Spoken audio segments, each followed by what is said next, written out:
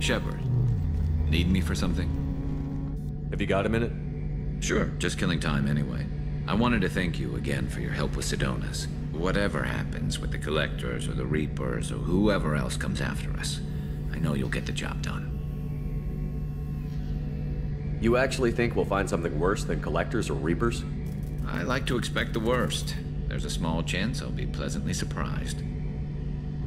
I couldn't do this without you, Garrus. Sure you could. Not as stylishly, of course. It's strange going into a suicide mission on a human ship. Your people don't prepare for high-risk operations the way Turians do. I thought you'd be used to high-risk operations on human ships. I mean, think about tracking Sarah to Ilos.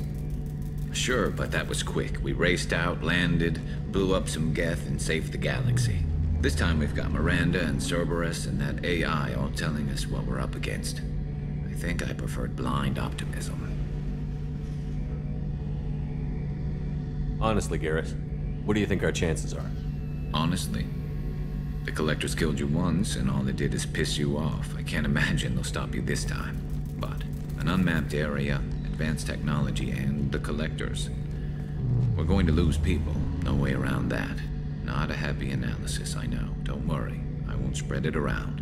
And I'm with you regardless. Do you ever regret leaving CSEC or the Turian military? Not for a minute. When it comes down to it, Shepard, I don't think I'm a very good Turian. When a good Turian hears a bad order, he follows it. He might complain, but he knows his place. I just don't see the point in staying quiet and polite. Not when the galaxy is at stake. How do Turian crews get ready for high-risk missions? With violence, usually.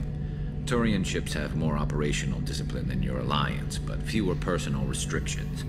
Our commanders run us tight, and they know we need to blow off steam. Turian ships have training rooms for exercise, combat sims, even full-contact sparring.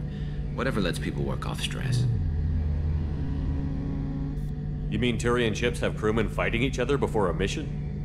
It's supervised, of course. Nobody's going to risk an injury that interferes with the mission, and it's a good way to settle grudges amicably.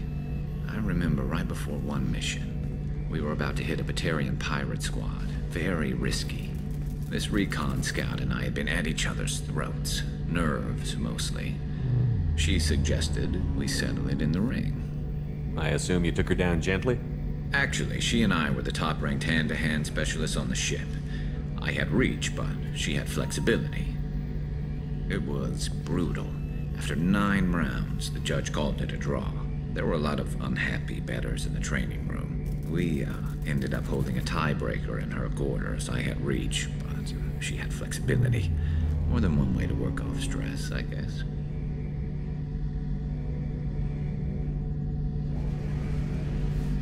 Thanks for the talk, Garrus. I'll see you later. Sure thing. I had reach, but she has flexibility. Alright, and we have talked with some elements of the crew, the new ones, and we have to help Tali, another one to help. And this ends our video for today in this playthrough of Mass Effect 2. So I want to thank you for joining me here at Gaming Gatehouse. And I'll see you again next time.